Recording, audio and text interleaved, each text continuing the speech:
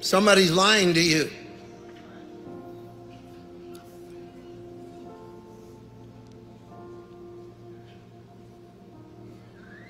We take out of our history books the contribution of revival to America. We redact from our history God's miracles, God's power, God's anointing. It's not in there. It's kept out. Even though it forged us. Even though if you look in the history of a place like Kentucky, when the Cane Ridge revival came, the state of Kentucky was the most violent and outlaw nation, part of our nation. There was no law in Kentucky.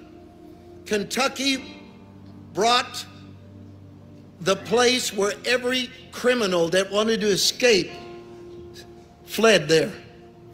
Now that's what they're trying to do with California. And what happened in Kentucky is the power of God fell in an astonishing alteration of what we know. It's not far from where I live now. The site of that revival that flipped that state to where they didn't want to commit adultery, and bars shut down, and morality and crime fell dramatically. You know, these boys in Sacramento here, they don't want a cure, they want a job.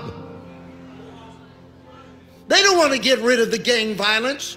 There's too much of a government budget for it. And I'm telling you, I'm not going to back down or apologize.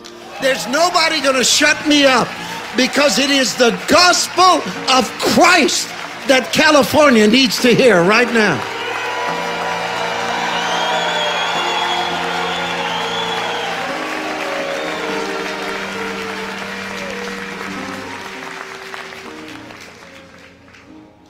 That's evil. You know, let me warn you. You're not a Christian because you go to church.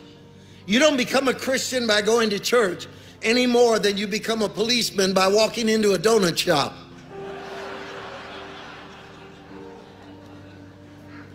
And I respect the police and I pray for them.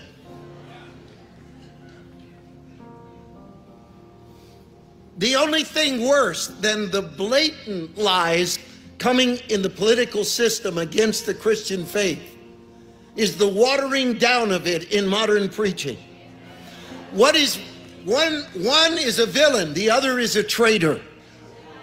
Somebody said, well, people are offended by the gospel. That's because that lukewarm version you're giving them has no power.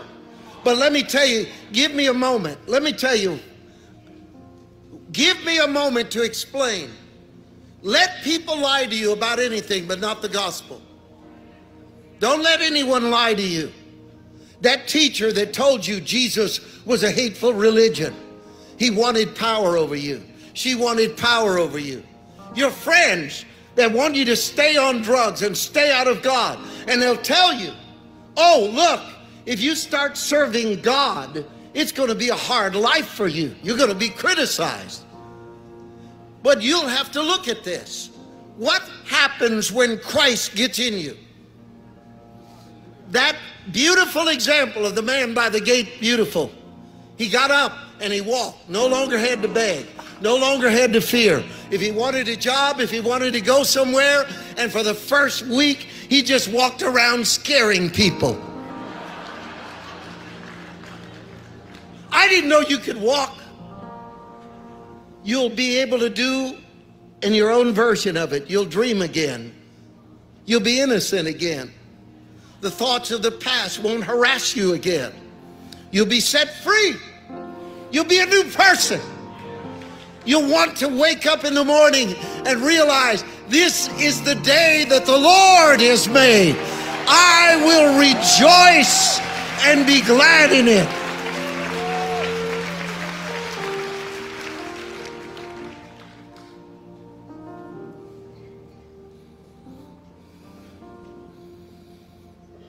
But there's another side, and I got to close. I've gone too long. It's your fault because you're a long-winded audience, see?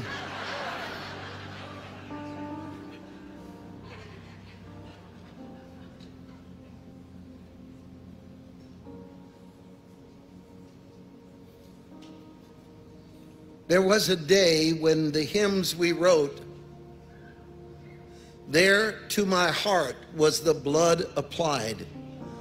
Glory to his name. Why do all those hymns talk about that moment? Amazing grace that saved a wretch like me. I once was lost, but now I'm found. Modern preaching blurs the line, doesn't talk about hell, even though in your heart you know it's real because you're tasting a little bit of it every day. I want you to stop. I want you to look at me right now and act as though you're watching a video of yourself and the unfolding drama of how your life isn't working and hurts, and you want to cure, you want to help. Here what I'm doing is grabbing the remote out of your hand and pressing the pause button.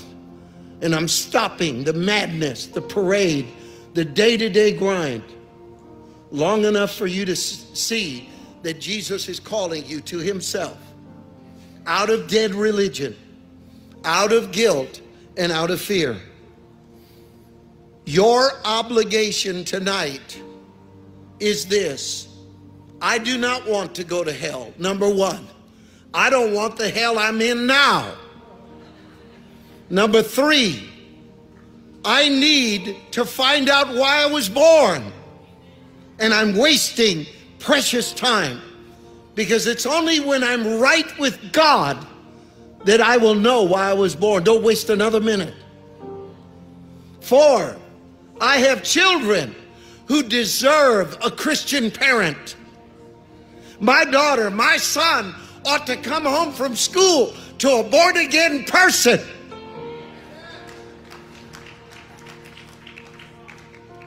It's the greatest gift I can give them. Because if God can save me, he'll save my children. But if I'm deliberately lost, I'm giving them a degree of separation from hope myself. I am the author and finisher of their pain. In a moment, you're going to close your eyes.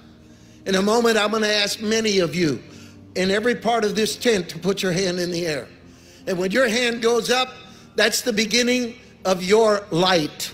That's the beginning of the burden falling off of you. That's the beginning of the power of a habit over you. It's the end of its control. It's the end of it dictating how you live. You're no longer going to be the victim of some cruel joke, but the child of God walking according to a purpose.